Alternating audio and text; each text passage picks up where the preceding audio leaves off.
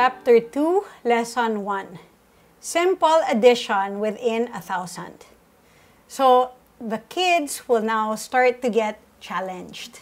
Okay, so we need to remember that mental math is horizontal versus computational math is vertical.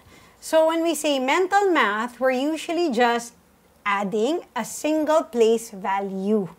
Versus when we say computational math, we're usually adding multiple place values across. So that's why it's best to write it vertically.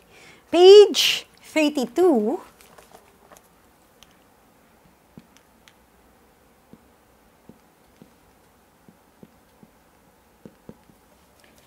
Okay, mental math means we're just adding a single place value. So when it's a single place value, in this case, it's the ones that we're adding. So which means everything else before it is just the same. So this is copy, copy, and add. So that would make it 187. In this case, it's the tens that we're adding, which means the hundreds and the ones stays the same, and we add the tens. So 100 is 7, 6 plus 2 is 8, and copy 2. And finally, here it's the hundreds that we're adding, which means the tens and the ones stays the same. So this will be 946. This is mental math, therefore we keep it horizontal.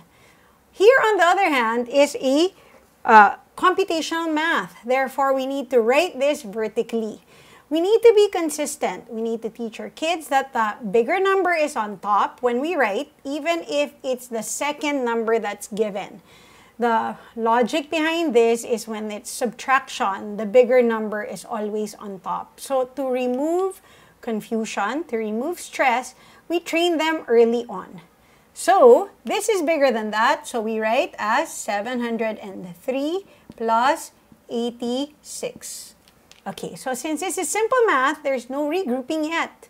So we add, and when we add, we start with a bigger number and we add the smaller number. It's easier for the kids to do it that way. So that means that will be 9. This will be 8, and this will be 7.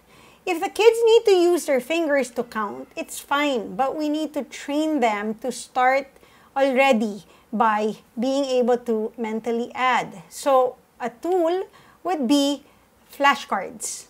Okay, so this is smaller than that, therefore we want to write 308 first before we write the 191.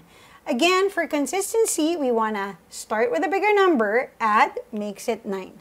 Start with a bigger number, add, makes it 9. Start with a bigger number, add, makes it 4. Therefore, 191 plus 308 must be 499. And this must be 789. Again, we need to teach our kids to be consistent. Bigger number must be on top. And we also want them to start adding the big number, add the small number so that it's easier for their brain cells. That concludes Chapter 2, Lesson 1. See you in the next lesson.